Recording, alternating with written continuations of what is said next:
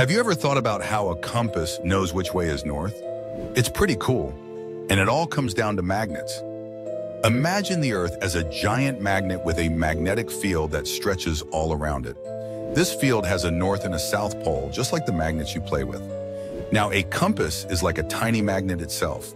It has a needle that can move freely, and this needle is usually made of a special metal that can easily become magnetized. Because of the Earth's magnetic field, the compass needle gets pulled in the direction of the magnetic North Pole. But here's the twist. The magnetic North Pole isn't exactly the same as the geographic North Pole, where the North Star is located.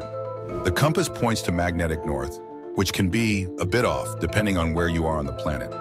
That's why when you use a compass, it's good to know about this difference, especially if you're navigating out in the wild. So next time you see someone using a compass, remember it's not just a magical tool. It's science at work, using the Earth's magnetic field to guide our way. Isn't it fascinating how such a simple tool can help us find directions and explore the world?